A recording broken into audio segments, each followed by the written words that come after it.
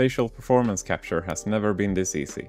Today we're going to go over one of the best, if not the best, facial performance capture tools, MetaHuman Animator. It's free and available in Unreal Engine 5. For the character, we're going to use a custom character from Character Creator 4. We're going to import this character into Unreal, record our facial performance capture using MetaHuman Animator, and then copy that animation over to our custom 3D character. So let's have a look.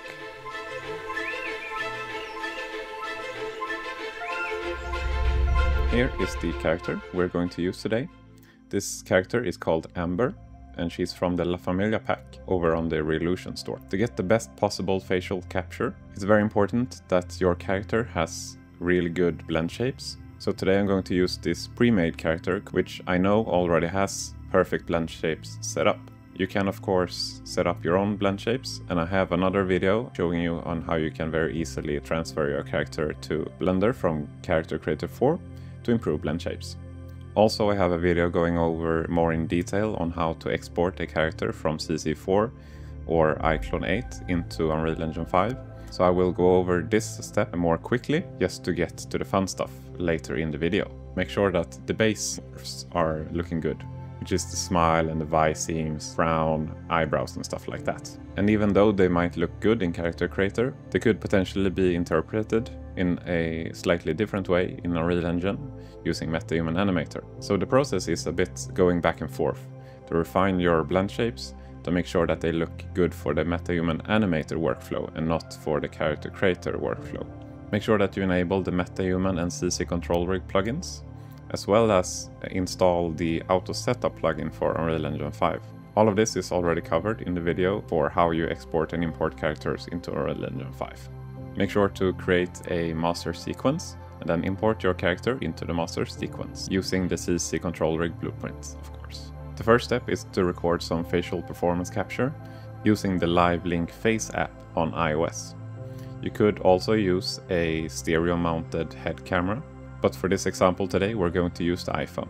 Just make sure that you use an iPhone 12 or newer, as we're going to utilize the depth sensor in the newer iPhones. This is going to work in conjunction with the RGB video to give you a very accurate track of your face. Today is just to give you an overall idea of the workflow here and not go into super details of all the settings and stuff.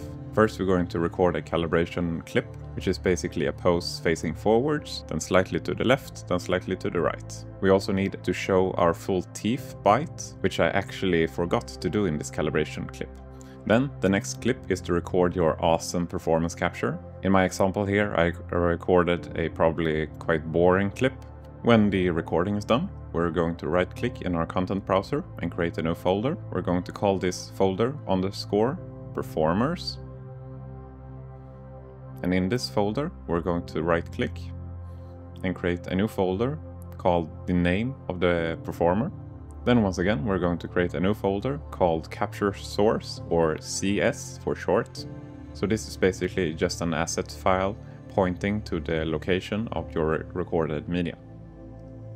For the name of this file, I recommend calling it Capture Source _ the date that you recorded all of your media, because you might record media over several days. This is a very nice way to keep track of which recording goes where. Followed by the performer's name. Let's open up this asset file, and here you can choose Live Link Face Archives and then Storage Path to show the file path of your recorded clips from the Live Link Face. You obviously need to transfer these clips from your iPhone to your computer first.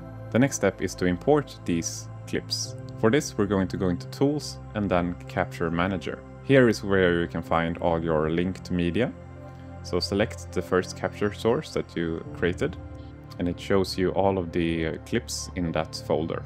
Let's add them to the queue and then import all. In this ingested folder, you can see all of your imported media, as well as the depth video and the audio that goes along with it. MetaHuman Animator actually also uses the audio for better lip and tongue movement. Let's create a new folder called MetaHuman Identity, or MHI for short. Right-click and go to MetaHuman Animator, and then a MetaHuman identity. This asset file's purpose, you can think of it as the 3D scan of your face in the ingested footage. And it uses that scan to create the MetaHuman skeletal mesh based on your face proportions. When you open up this asset file, it will prompt you to log in to your Epic account.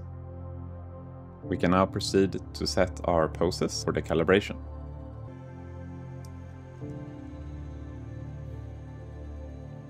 First, we need a pose where you're looking straight ahead in front of the camera. This is your neutral pose or the zero pose. And then promote this frame.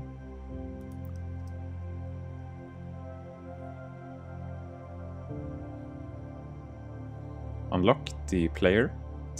Next, tilt your head slightly to the left or the right. And then let's promote this frame to set it as the next calibration pose. Create the opposite pose and hit the promote frame.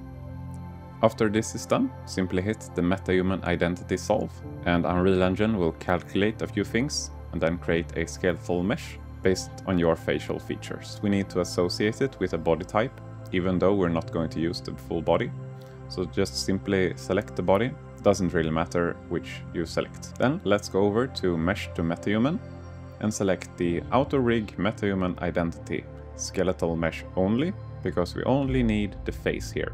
And you can now see that the skeletal mesh with an embedded MetaHuman DNA is now available in your content browser. Let's continue. If you hover your mouse over this triangle over here, you can actually see a list of what's left to do. Our final step is to prepare for performance. This is the most computing heavy task. For me, it usually takes around 5 to 10 minutes. The final asset you need is a MetaHuman performance asset. So let's create a new folder called MetaHuman Performance. In this folder, let's right-click MetaHuman Animator and go down to MetaHuman Performance. We'll call this MetaHuman Performance _ the date of which the clips were recorded, followed by which performer it was that recorded it, and then which take or which slate you had. In this asset, we can now import everything that we have created previously. So let's first import the footage of our slate where we do some cool performance. Let's select our MetaHuman identity that we just created.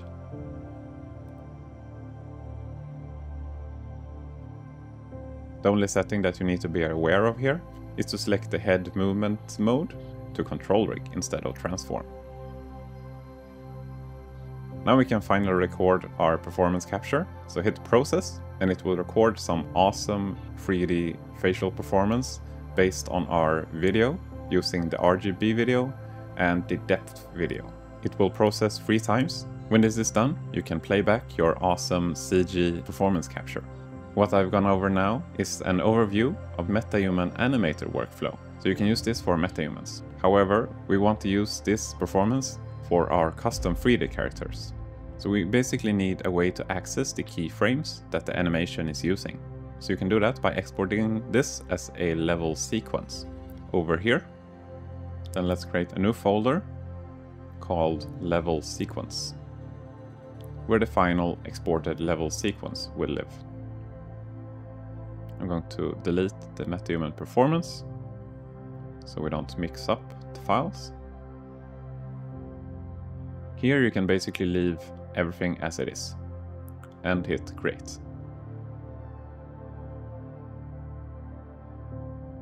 If you open up the level sequence, you can once again see your cool MetaHuman Animator performance recording. In this exported level sequence, let's toggle down the face control board, control rig, and then copy this. Let's go back to our master sequence and then paste this onto the CC face rig. Now you can delete the empty track and you're left with the keyframes from the MetaHuman Animator performance.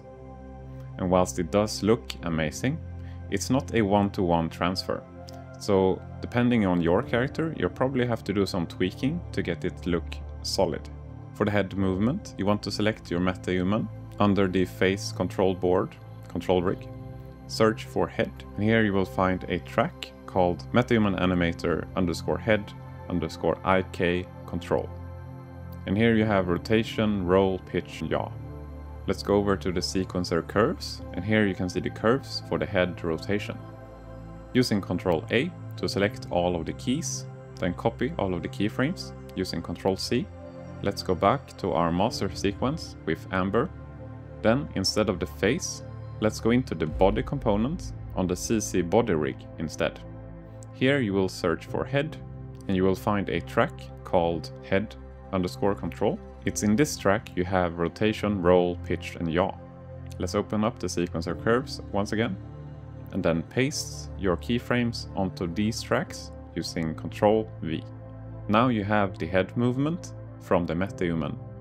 To iterate that, you probably also need to go back and forth between Character Creator 4 or Blender to improve your blend shapes and morphs in order to better match the MetaHuman Animator skeletal mesh. I've also noted that the translation between the keyframes of the MetaHuman and the CC control rig isn't a one-to-one transfer. So here is an example of how it looks like my character is sneering all the time with her nose, like this. And it's very prominent if you look at the curves here. So in order to correct this, I'm going to create an additive layer on the CC face rig. I'm going to rename this to sneer correct. Let's right click on the track, edit section, and then lock the in and out points so it's a global change, not just on a portion of the video. Let's search for nose, and here you have controls for the nose wrinkle upper, which I'm going to change to a negative value instead, -1. And just with this small tweak you can see how it looks instantly a lot better.